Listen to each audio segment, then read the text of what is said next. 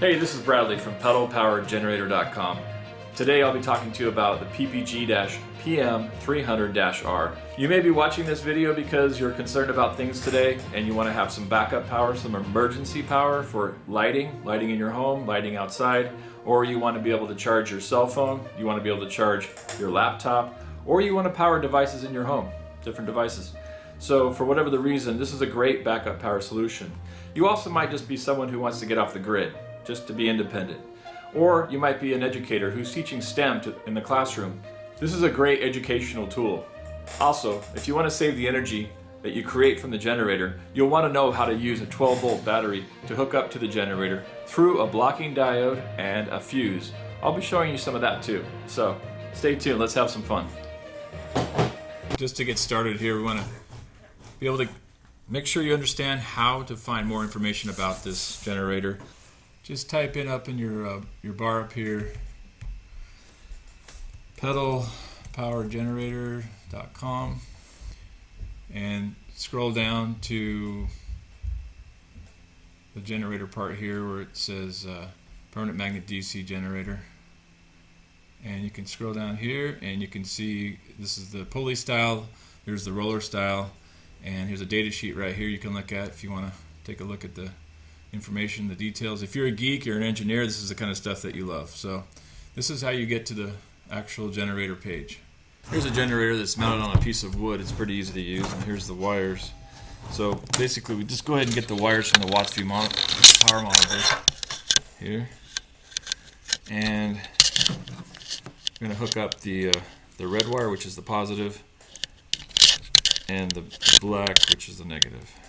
And you don't want these to touch at all when you're running the generator, because it'll just short it out and make it real hard to turn. So the direction to turn is clockwise to make the red positive and the black negative. So clockwise is this direction. And right now we'll just take off the roller. I have this one loose already. Take it off and just hook it up to a drill at 2 volts, 2.1, and at 305 RPM. Now we're at 5 volts, 6 volts, so that's 800 RPM. We have 1,750 RPM, that's at 13 volts. There's 3,612, that's 28 volts right there. Okay, I apologize if this is making things too simple for some of you more advanced electrical people, but just wanted to make a voltage curve for this generator so we can see what its output looks like. Revolutions per minute is what we have in this column. That's RPM, revolutions per minute. That's how many times this rubber roller turns in 1 minute. And we measured that with the tachometer. So 305 yielded 2.1 volts, 800 RPM yielded 6 volts. 1750 yielded 13 volts, and 3612 yielded 28 volts. These are really rough approximations, but it'll give us an idea of what the voltage curve looks like. So if we go here, we can see each of our data points that we collected, the 4 of them right here. So for instance, if you wanted to run in the 12 volt range, you would find this graph very useful because you could go right here to where 12 volts is, about right here where my mouse is, and find where it hits on this graph. So that's about 1600 RPM. And that's with no load. If you have a load, then this will sag. Okay, here's the hardware needed to mount the generator against the exercise bike. Flywheel. I have a 7-inch by 7-inch plate right here. 6mm bolts, 4 of them. 5-inch quarter 20s. Some flat washers, some wing nuts. And here's some brackets that are just cut out of some 1/2-inch by 1/2-inch square tubing. These are 6mm bolts, so you'll need a size 10 socket or wrench to tighten those down. And we'll just turn the plate over here. Alright, this will only work with the style of exercise bike that has a...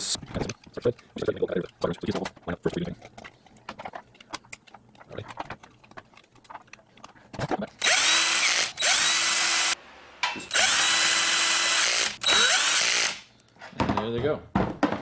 This is now mounted on there. The face of the generator is flush with the face of the plate. That's what you need. Okay, so now it's time to preload the mounting bolts. So we'll take the long one, put it in here.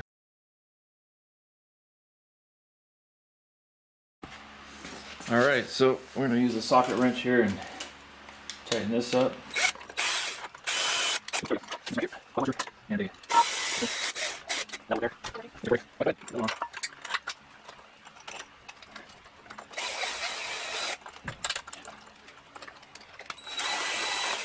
Okay, you can see right now there's a gap right here between the rubber roller and the flywheel.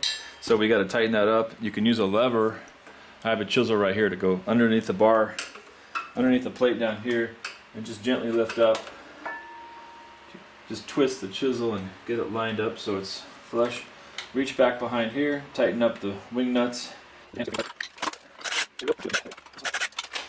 So right now, if I twist the rubber wheel like this, I can do a slip check. Right now I can feel it slipping on the flywheel. It's still not quite tight. I don't have these wing nuts tightened all the way yet, so take my lever, reach underneath, gently ply up again, just a little bit right there. A little click. Now this wheel has to be flush with this wheel. It should not be slanted at all. It should be perfectly square. Now I'll do the check again. This time it's not slipping, so I can take my socket, tighten up a little bit. Not a whole lot here. This is just wood, so it will break.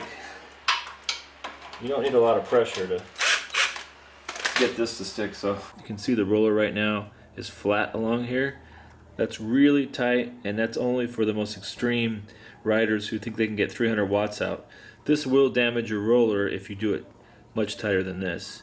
Your roller will start to shred, and you'll wear it out if you're running at high power. If you're a very, very strong rider, you just have to be careful and make sure you don't over tighten this too much.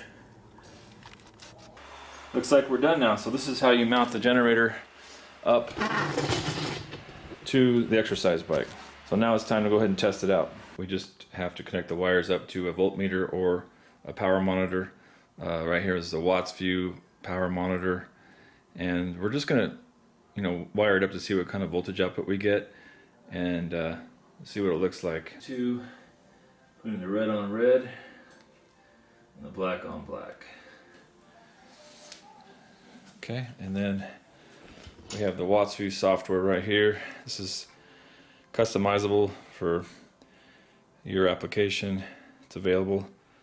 So we're going to look at volts. We'll ignore the amps and the watts because there's no load on the generator, which means it can't produce any power without any kind of load. It'll just be easy to pedal. So let's take a look at that.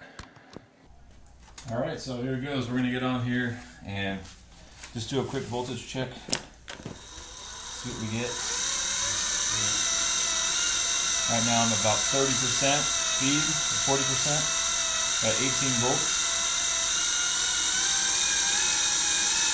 Now I'm going about 75% speed, 23 volts. Now I'm at 95, 90, hitting around 32 volts. Alright, so that's working great. We have the polarity correct, so the voltage is in the right direction.